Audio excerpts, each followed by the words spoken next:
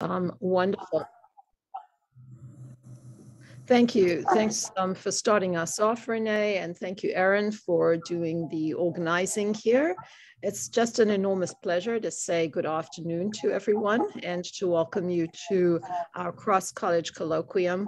We have the most outstanding research going on in the college, and the goal of this seminar series is to ensure that everyone knows, regardless of your discipline, of your department, to be able to be exposed to the outstanding work that our faculty and our students are doing.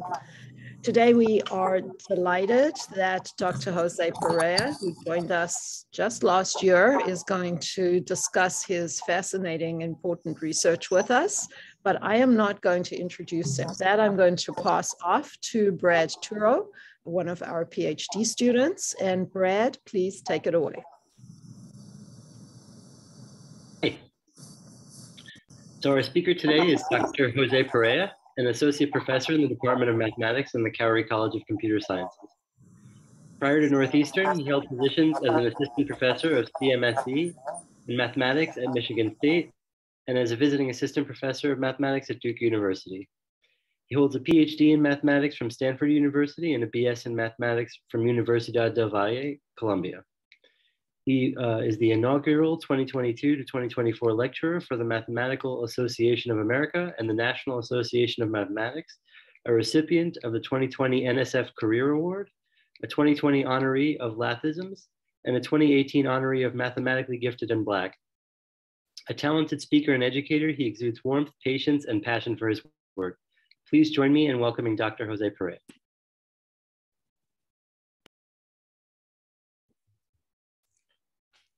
It's a very generous introduction. Thanks, Brad.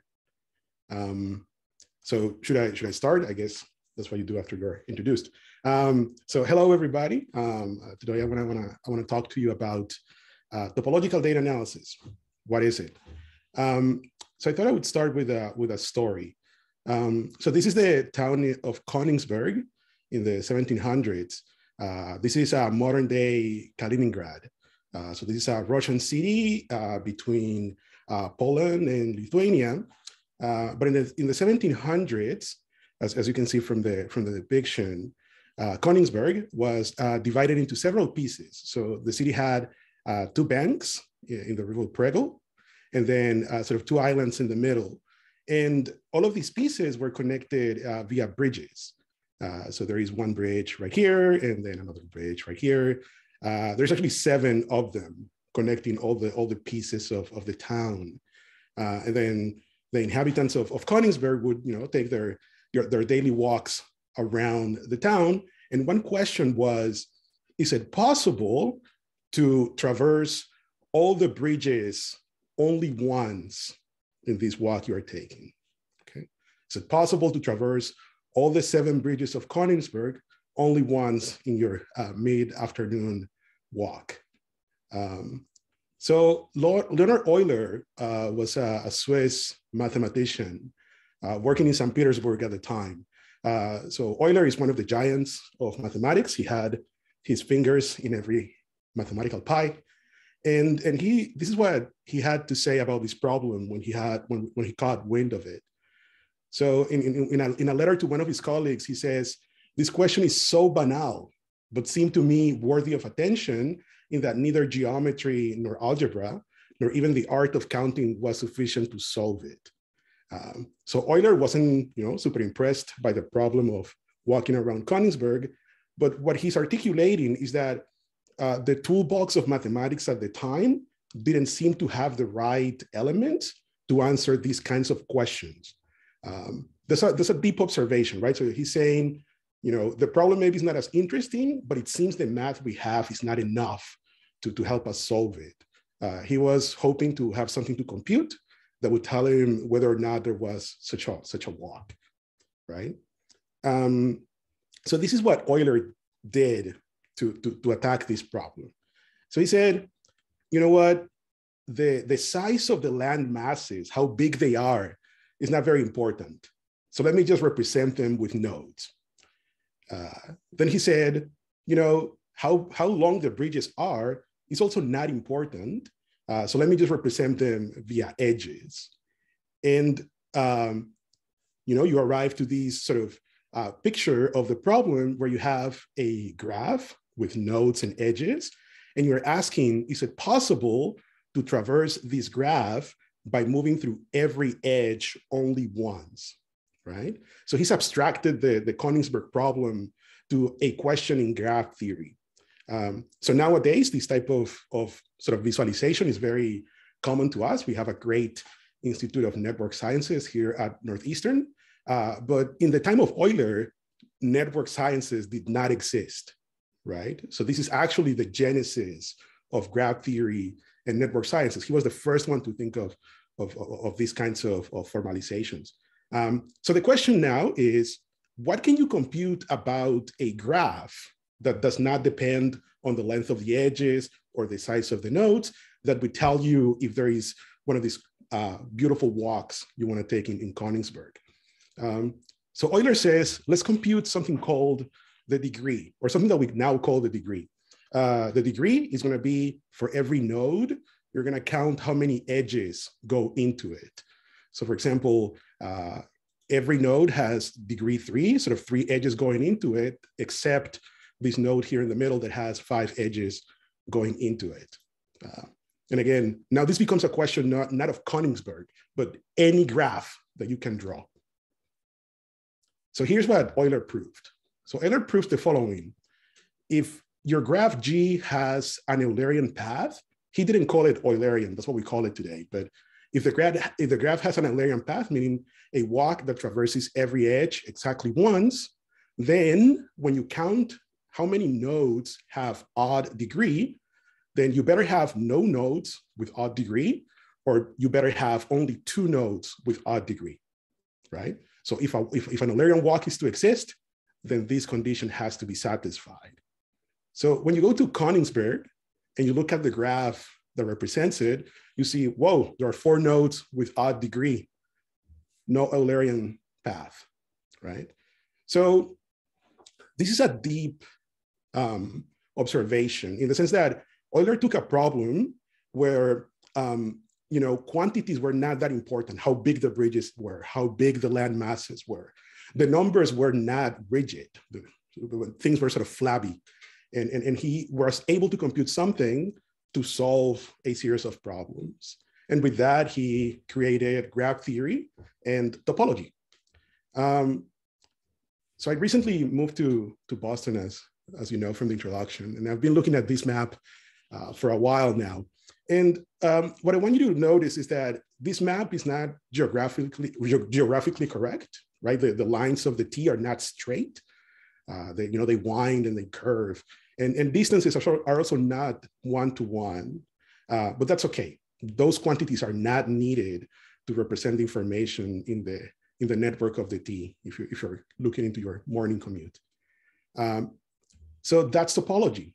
Topology is the mathematical study of mathematical objects, and we don't care about deforming them a little bit. In topology, at least, the joke is that a topologist cannot distinguish a coffee mug from a donut because you can deform one into the other continuously, just like Euler did. What is topological data analysis? So is what I do, but more importantly is taking the same approach that Euler took, using ideas from mathematics, geometry, to solve problems where the idea of shape is what is important, okay? So that's what we're gonna be talking about today. So let me show you some things we can compute about shapes and that we compute all the time in topology. So on the left, we have a sphere, S2. So that's the surface of a basketball. And then on the right, we have the torus, which is the surface of the donut. One of the things we can compute in topology about just the shape of the space is what are called the Betti numbers of the space. Our PhD math students spend quite a while in their topology class defining Betti numbers mathematically, but we don't need that definition today, just the geometric intuition. Let me explain what they are. So Betty 0 measures the number of connected pieces that you have in your space. So both the sphere and the torus are both just one connected piece, and that's why Betty 0 is equal to 1, right? So it's got one zero-dimensional whole, one component. Betty 1, on the other hand, measures the number of loops or holes that you have in your space. And by a hole, I really mean sort of a closed loop that bounds sort of an empty space. So if you look at the sphere, every time you draw a closed loop, you will see that it's filled in by a by a spherical cap, right? And that's why the sphere does not have one-dimensional holes. But if you look at the torus, you hopefully will see that the curve in blue bounds an empty region, and the curve in red also bounds an empty region because the torus is hollow. You can sort of put your hand through the red curve. And that's why we say that Betty 1 of the torus is equal to two one-dimensional holes. And then finally, Betty 2 measures the number of two-dimensional holes. So this is sort of closed surfaces that bound empty space in the middle. So the sphere itself is a sort of a closed two-dimensional object that has three-dimensional empty space inside it.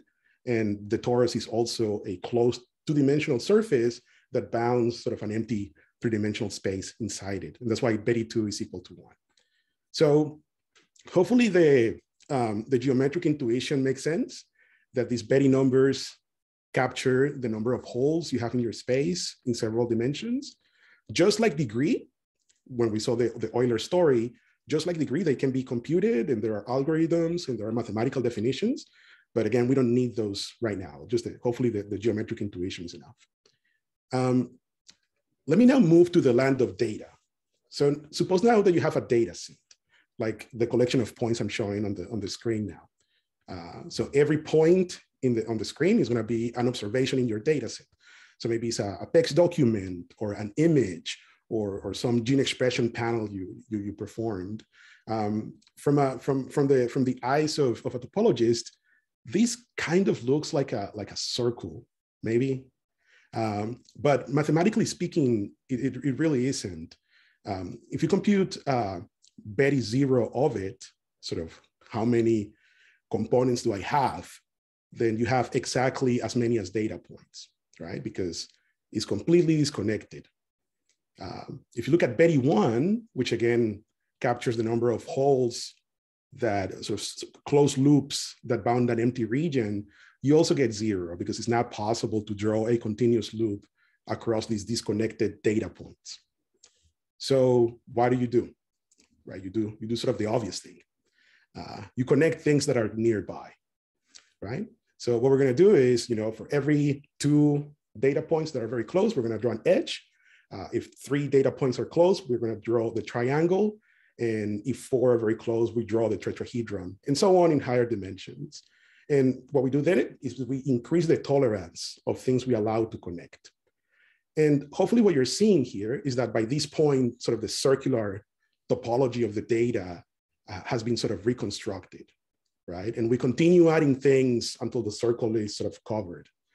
And this is what we do in topological data analysis. We take data sets, compute sort of geometric objects on top of them, like this sort of sequence of triangulated spaces, and then compute quantities about these triangulated spaces, like the Betty numbers, okay?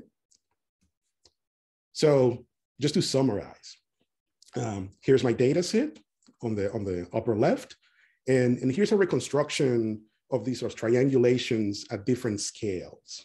Again, when 3 data points are close, I draw the triangle, and I increase the sort of how far out I go to join things. Again, as I said before, we can compute the Betty numbers, which correspond to the number of holes that your space has in each dimension.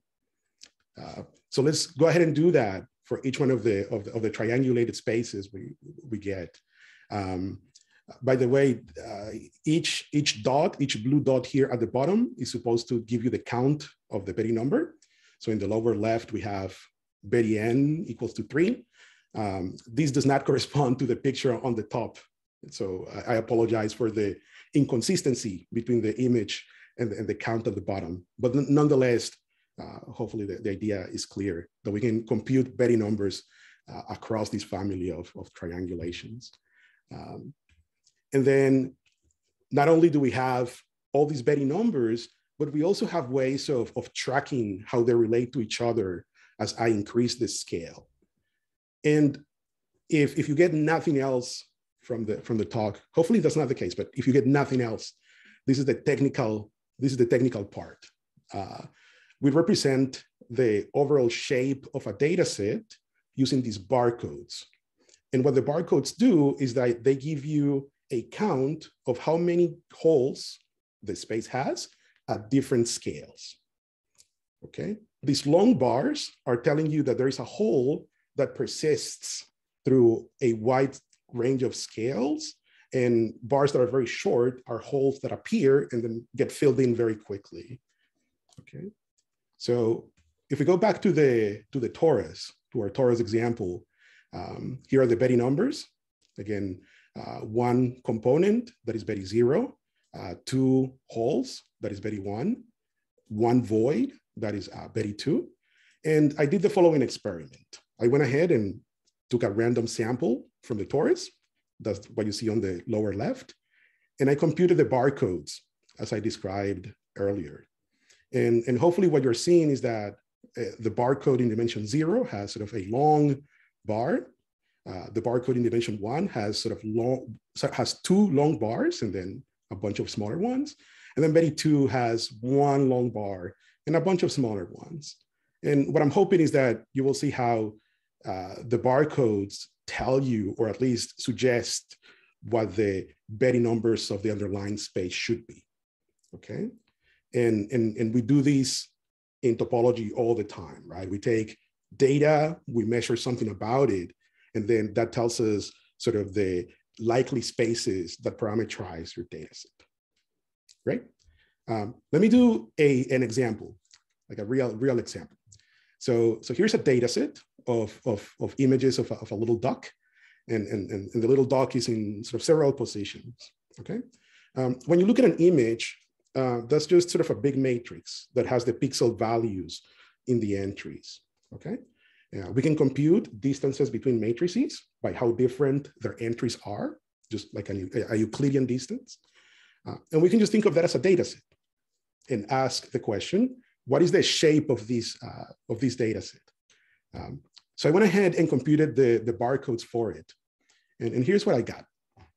In dimension 0, again, you get a long bar and then comparably smaller ones. So the data is sort of connected, one piece.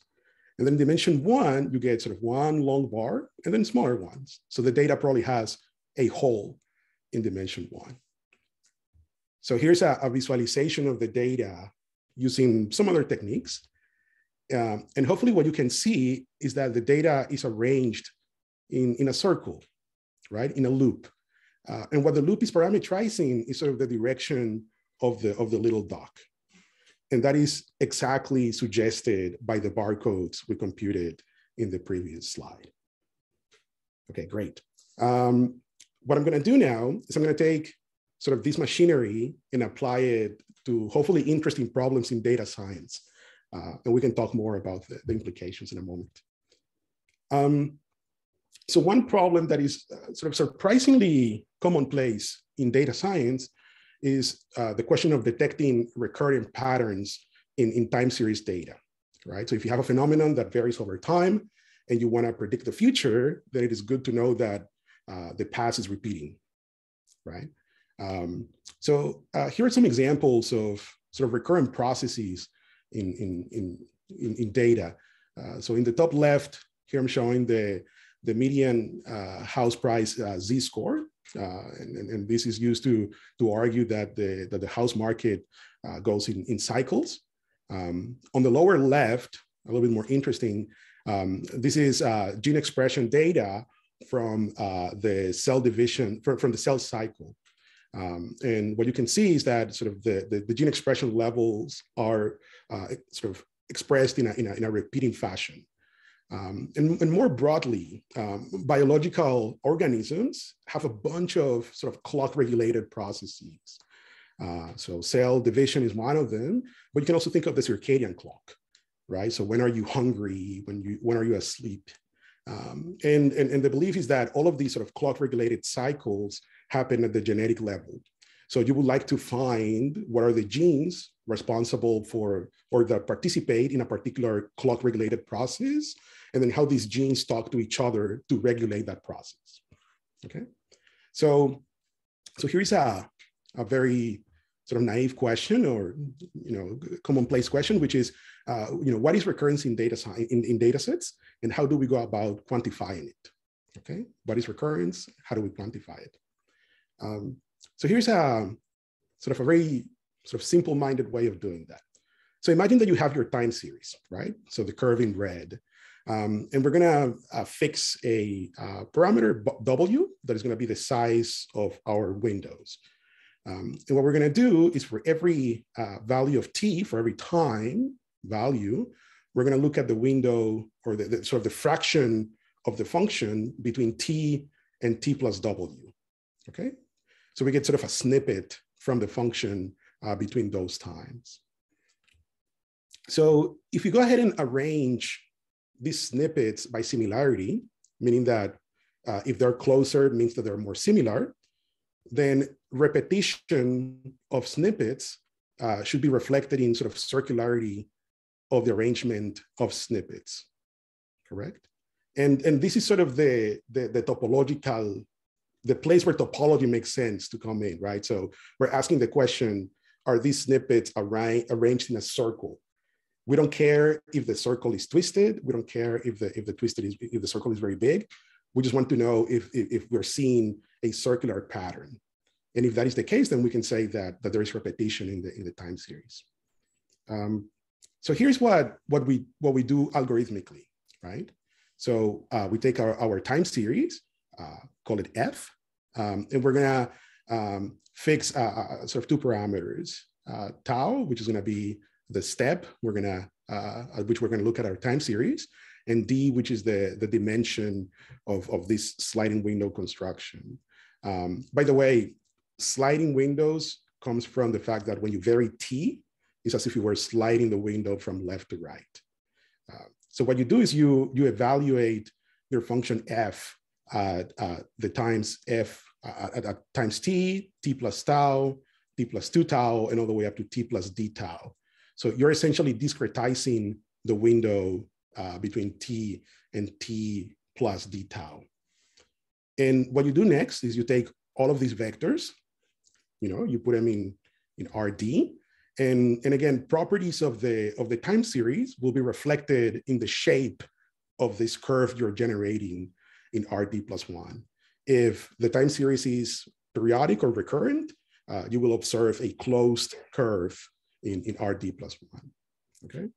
So here are some examples of other types of recurrences that generate other sort of interesting spaces, right? So if your function really is periodic, the one at the top, then your sort of a sliding windows point cloud is going to be a circle, maybe twisted, but a closed curve nonetheless. There's another type of recurrence called quasi-periodicity, which we're going to see a little bit more about in a moment. But the type of object that you get by sliding the windows has the shape of a torus, right? The surface of the donut. And this type of sort of equilateral or sort of this parallelogram of recurrence, it turns out to fill out a two-dimensional sphere. So people in dynamical systems know all about these types of sort of parallels between time series data and what they call attractors. And the shape of those attractors tell you a lot about the recurrent patterns. Okay, so now this gives you a pipeline to understand recurrence in time series data, right? So you start with your time series on the left, you do this sliding window construction, you get your point cloud. you go through this process of, joining points that are together with edges, triangles, and so on. And then you compute these barcodes to figure out if you have a circle or not, right? And then if you have a long bar, that is sort of representative of a very strong circular pattern in the point cloud you generated. Okay, so we're going to use this in several applications in a moment. But before you can do that, and this is a sort of I'm advocating for why mathematicians do what mathematicians do, is that before you can apply these things, you need to understand choices and how they affect the results you're going to get. So what happens if you choose a different D or a different tau? What happens if you add noise to the time series? How do your results change? So we actually went ahead and did all that. And there is a paper if you want to read it. But again, this is part of what mathematicians do. They build some pipelines and try to understand how they work so that people can actually implement them. So the first application we went for was this idea of biological clocks, okay? So we were interested in trying to discover genes that were expressed in periodic patterns in biological systems. And again, the paper is here if you're interested. But let me tell you what the story was. So we started with data that biologists sort of gave us. And in this data set, each row is supposed to represent a gene. So if I remember correctly, this comes from mice that they sort of take a bunch of mice, they synchronize their circadian clocks, and then every hour they take a mouse and do a gene expression panel. Okay, so that will generate one of these columns. Okay, so again, each row is supposed to represent a gene in the mouse. And then the columns are telling you how the gene expression is changing with time. And then the biologists were like, can you please order these rows from most periodic to less periodic, because we want to find genes that are repetitive. And, you would ask them, what do you mean by periodic? And they would tell you, no, we don't know, but they will look repetitive, right? So we applied this idea of sliding windows and barcodes and so on. And these are the genes we got at the top of the ranking using topology. And hopefully you can see them. Those are the plots of the actual gene expression. And yes, they look very, very periodic. If you look at the bottom of the ranking, you will see genes like this that do not look very repetitive, right? And then when we compared to other sort of state-of-the-art methods at the time, what we found was that the topological idea found genes that when you look at them, right, they look very repetitive, but when you try to find them with other state-of-the-art methods, you would lose them, okay? So we discovered a few sort of periodic genes that were interesting. Okay, cool. Genes, topology, great. The next frontier was analyzing videos, right? Because if you think of a video, that is just a sequence of images, right? Before we had a sequence of values, gene expressions, but now we have the frames. And you can do the exact same construction, right? So you can do sliding windows of frames. And you can ask the same idea. Is my video repetitive? Am I seeing recurrence in the video? And these sort of sliding windows tend to be very good at capturing that in these sort of point clouds. So we went on the internet and sort of got a bunch of videos. Some of them repetitive, some of them not that repetitive. And then we went to this great service that Amazon had at the time, which is Amazon's Mechanical Turk. And it allows you to get training data for machine learning purposes.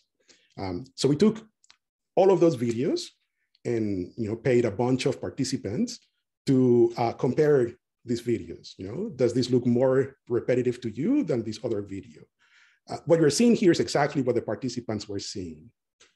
And then we used what humans determined to be repetitive or recurrent to then compare to other sort of state-of-the-art machine learning methods. And here are sort of correlation comparisons between what humans think is repetitive and what other machine learning methods think is repetitive in video. And bigger is better here.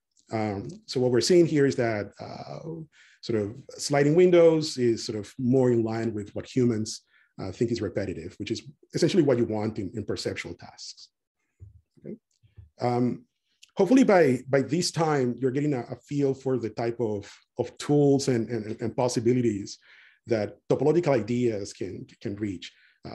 So we started with the story of Euler, right? Where you have problems that are not super rigid, that you can deform in order to solve them. And hopefully I've been able to convey that there are data science questions where the same frame of mind can be applied.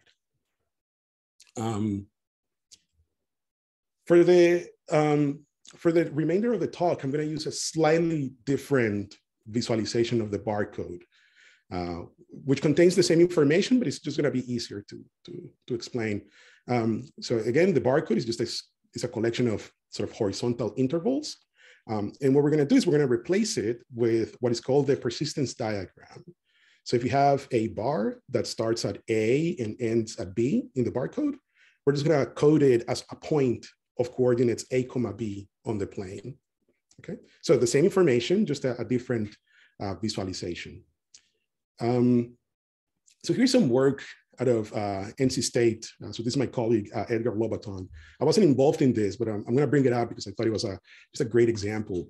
So here's what they did. They were interested in doing sort of classification of movement, right? So they would take different subjects and put sensors on their joints. And they would take sort of the sensor data and try to use that to infer what movement they were making, okay? So they went ahead and took, the time series they got from those joints and applied the same techniques I explained, a while ago, this idea of forming these sort of a sliding window point clouds, and then using the corresponding persistence diagram as a way to encode the shape of the point cloud you're getting, okay? So here are four types of movements. So there's walking, waving, bicycling, and golfing. And again, for each one of those, you have sensors. And from those sensors, you sort of construct these point clouds and use the persistence diagrams to encode the shapes of those point clouds. So they went ahead and used them for classification purposes. Are you walking? Are you golfing? Are you waving or sitting? And with very high classification accuracy. Okay. So I want to sort of segue towards the end of the talk by showing you other types of applications where it's not only circles that are important or recurrence. As I said before, if you have a periodic function like cosine of t plus cosine of 3t, then when you compute the sliding window point cloud, you get a circle. I have talked about or mentioned in passing that you have these functions called quasi-periodic. So what they are is superpositions of periodic functions like cosine of t and cosine of pi t, but then the frequencies are not multiples of each other, are not related via rational numbers. So when you have something periodic, your sliding window point cloud turns out to be a circle. But when you have a quasi-periodic signal, the sliding window point cloud turns out to be a torus. And that is something we very strongly sort of can quantify using these persistence diagrams. Just a comment, if you were to use things like spectral theory, like Fourier analysis, it is harder to see these types of behaviors.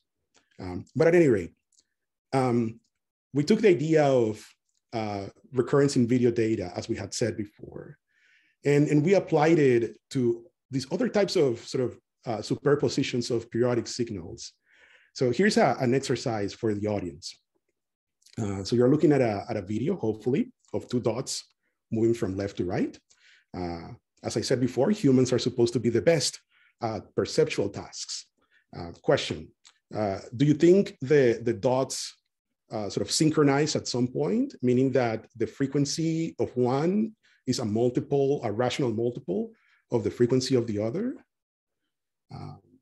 So it's sort of hard to say, right? But if you compute the sliding window point cloud, you get a torus, and the sliding window, the persistent homology tells you that, or the barcode tells you that you do have these two holes that really tell you that there is a torus.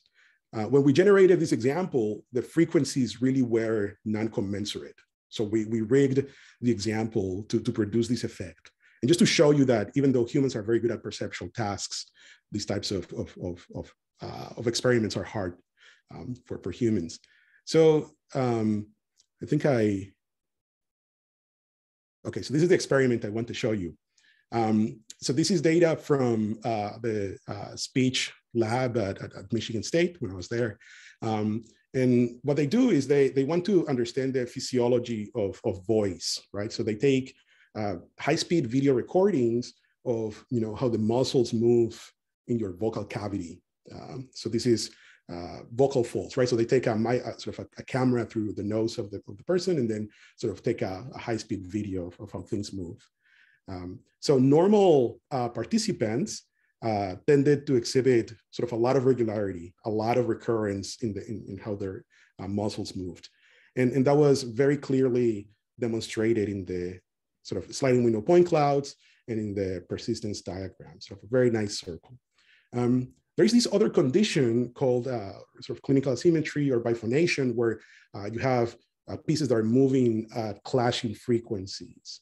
And when you construct, again, the sliding window point clouds, this type of behavior emerges in sort of this toroidal topology, which is very clearly demonstrated or captured by the persistence diagrams. So we went ahead and took sort of a larger database of different types of behaviors, and we're able to sort of automatically classify sort of different types of conditions from the video data alone, right? So what they did before that was by hand, pay a couple grad students to really sort of delineate by hand the different frames and try to quantify things by hand. And this sort of allowed a more sort of automated process. I want to finish with the following point. Hopefully by now, you're seeing that this idea of computing sort of a shape descriptor like these persistence diagrams, and then asking, does this look like walking, waving, or does this look like a torus or a circle? It's a problem that you can get a lot of, or an idea that you can get a lot of mileage out of, right? So I'm going to focus on this question in the last 5 minutes. And here it is. So there's this cool data set, the protein classification benchmark collection, where they have sort of a bunch of proteins, meaning sort of the position of the atoms in 3D space. And they have a bunch of classification tasks. So one thing you can do is you can compute these types of descriptors, like the persistence diagrams for these molecules, right? For these proteins. And the thing to notice is that if you take the molecule and you rotate it, the persistence diagram is not going to change. If you take the molecule and you move it left to right, the persistence diagram is not going to change. So this is going to give you sort of representations or features that are invariant under certain transformations. Okay. So some of the work we've done recently is to try and come up with machine learning pipelines that can classify automatically using these types of features, using these persistence diagrams as features. Okay. So let me just give you a flavor for what that looks like, and I'll end with the protein classification benchmark. So yeah, so that's the appropriate paper. So say that you have one of these persistence diagrams, right? So just a bunch of points in R2.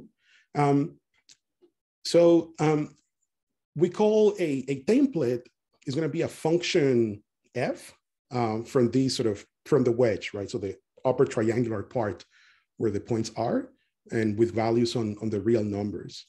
And we're going to use these functions, again, which we call templates, because we're going to move them around and sort of shrink their size and enlarge their size to come up with ways of doing machine learning with these persistence diagrams. So here's the sort of mathematical remark for the mathematicians in the audience, or the mathematically inclined in the audience, rather. So if you take one of these persistence diagrams and you sort of evaluate your template function f on each point, and you add up the values, then that gives you something that is continuous from diagrams to real numbers. If you're a machine learning person, think of these as an activation function that is going to be very large if there is a lot of points in the sort of region of the function, which in this case is the sort of the blue region. And it's going to be very small if there are not a lot of points in the persistence diagram that fall within the region in blue, which is, again, the domain of the function f. So we use this idea of sort of these adaptive templates to try to distinguish, to do learning with these persistence diagrams. So here is just a simple example. So imagine that you have a bunch of classes, represented with colors. And from each one of those classes, you get a persistence diagram that represents that class. So you have the class in blue, the class in purple, the class in green. And we've come up with algorithms that can find regions in the persistence diagrams that distinguish one class in blue from another class, for example, in pink or purple.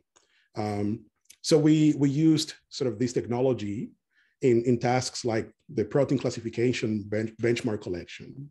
So just to give you a sense of size, you have something like 1,300 proteins.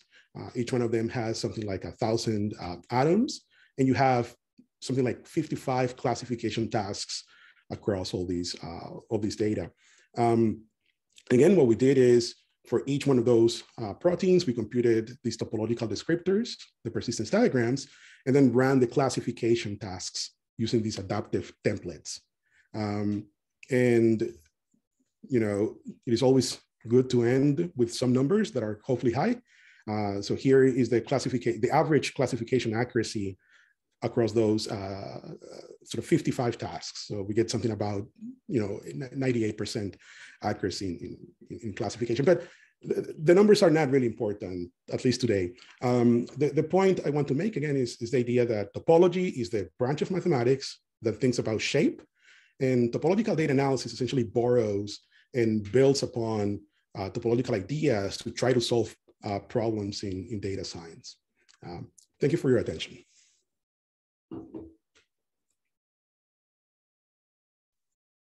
Thank you so much, Jose. Encourage everyone to put your questions in the chat.